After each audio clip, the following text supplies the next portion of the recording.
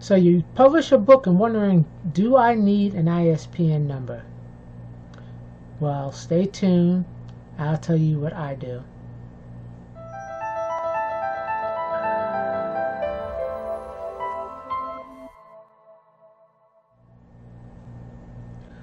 Hi, I'm Monique and welcome to my channel, and today I'm going to explain about ISBNs.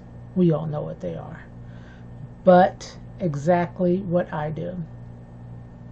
You really don't need to have an ISBN per se. If you're publishing a paperback, Amazon will give you one for free, and so will Ingram Spark. Lulu, I'm not sure. I only deal with Amazon, so I only know what Amazon does, and I've had a few people tell me that Ingram Spark also has free ISBNs. Typically, in the United States, one ISBN is $125. Yes, that's for one. 10, if I remember correctly, is $275. I might be wrong, but I know it's like 2 something. The price for 10 is cheaper than 1. But me, on the other hand, I buy 100. 100 ISBNs is $575. Yes, a lot. Because I'm here for the long run.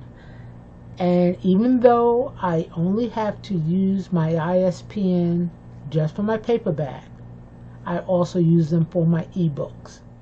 My books are at so many different retailers, and I use different aggregates.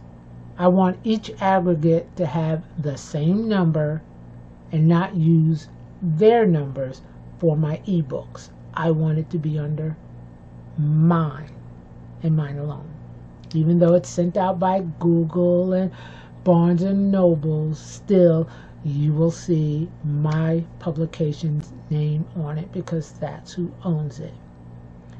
So let me give you a quick peek at my dashboard so you can see exactly what I'm talking about. Okay, as you can see here is my page, my first page of 100 ISBN. These are all the ones that I have already used for all of my books. And like I said before, I use them for paperback and ebooks. Now don't get excited. You do not have to use them for your ebooks.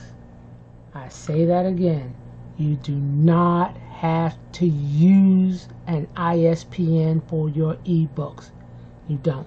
There are some retailers that need ISBNs, but they usually get that from whatever aggregate you're using. This is why I go ahead and put the ISBN on regardless. My ebooks, my paperback. And yes, that means 2. 1 ebook, 1 paperback. So 100 ISBNs will last me for 50 books. Simple. Let me show you the price. Now, if you buy 1 ISBN, it is $125. If you buy 10 ISBNs, $295, making them $29.50 a piece.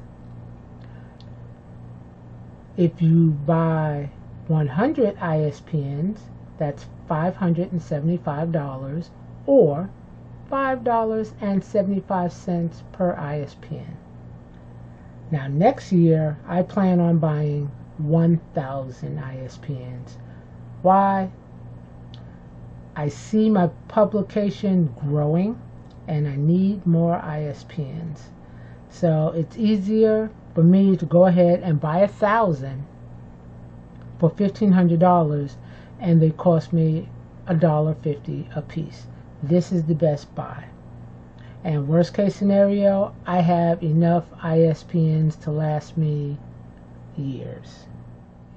I can tell you, when I bought that first 100, I saved up that $575. It took me a couple of months. I knew this is what I wanted to do, so I just saved it up. To me, it made no sense to buy one or even to buy 10. It's like, go ahead and save up and get 100. So now I'm at the point, you know what? I'm not going to buy 100 again, because that'll be 3 times I bought 100 where I could have bought 1,000. So next time I'm going for the 1,000.